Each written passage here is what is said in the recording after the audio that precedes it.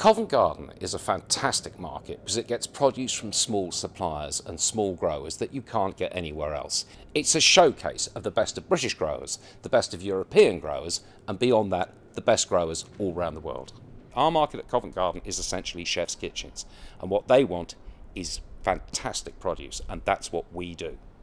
Our job is to find the produce from all over France and indeed beyond, and bring it into the market. So we are dealing directly with growers. In France, that's mainly big cooperatives like Prince de Britannia. So we have a depot in Rungis. Our people in Rungis will phone round their growers. They'll get the stuff shipped into Rungis. Then we truck it across to London, put it on our stand, and sell it on to the suppliers, who in turn take it into the kitchens. The point of our journey was to follow produce from the growers all the way to a chef's kitchen. We chose to go to Brittany because its very mild climate means there's a wonderful range of top-notch produce available in late spring and early summer. And we chose Chef Alan Bird because his food, honed by many years as head chef at the Ivy and now his own restaurant Bird of Smithfield, is all about sympathetic and simple treatments of the very best ingredients. So we started in Brittany, and I always think of Brittany, you think of two things, don't you? You think of the coast and you think of artichokes. And we saw both, sometimes together, these magnificent fields that sweep down to the sea, full of artichokes, the little baby petit violettes, the great big camas, the big globe artichokes, the most fantastic stuff. And I mean, in the most idyllic setting. We saw tomatoes as well, of course, grown in the glass houses because it's much milder climate over there. So they grow very, very good tomatoes because tomatoes need sun to get that real depth of flavour, which their tomatoes have.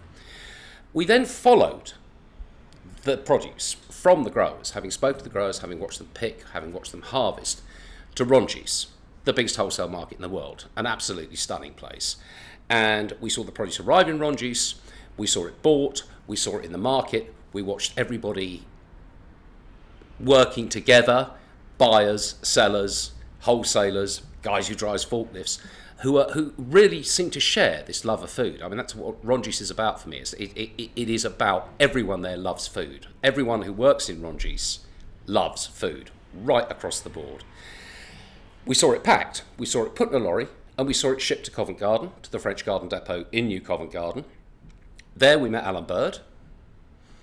Alan went through everything, picked what he liked best. He picked his tomatoes, he picked his artichokes, he picked his cauliflowers, brought them back to his wonderful restaurant in Smithfield and cooked them for us. I thought the level of quality was fantastic. Really great quality veg on display and fruit, great selection, and just good to see all of those seasonal vegetables coming in from the continent as well. Lovely to see those beautiful artichokes. The highlight of the whole trip for me was standing in a field by the sea, seeing the petit violettes growing. Now, petit violettes I love as a vegetable. They're something I really like to eat myself and something I always recommend to my customers. They're amazing value, they're fantastic quality. And when you think that a petit violet will probably cost you half of the winter Italian equivalent, they really are the most amazing value.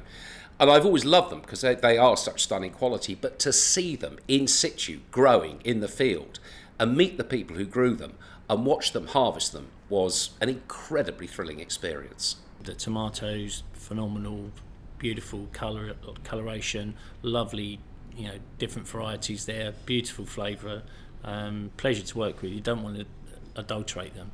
I think the thing that impressed me most about Brittany is how it's this wonderful combination of traditional growing with the most modern techniques. I mean, I think the tomatoes were typical of that. We saw very old varieties, heritage varieties, which means they're at least 50 years old, if not older, all different shapes, sizes, colours, fantastic flavour. And although they're using the latest techniques, they're using the latest technology, at the heart of it lies very old-fashioned horticulture, good old-fashioned horticultural know-how, which is a wonderful thing to see. And the modern technology is being used to enhance that, not to supplant it. Beautiful cauliflower as well. Really nice and creamy white colour, nice and firm, fantastic condition. There were some great ingredients here. If you want to capture that magic, if you want to capture the best of the growers across Europe, you use a firm like French Garden, who go to Rungis, who deal direct with the farmers in France, and bring it into Covent Garden.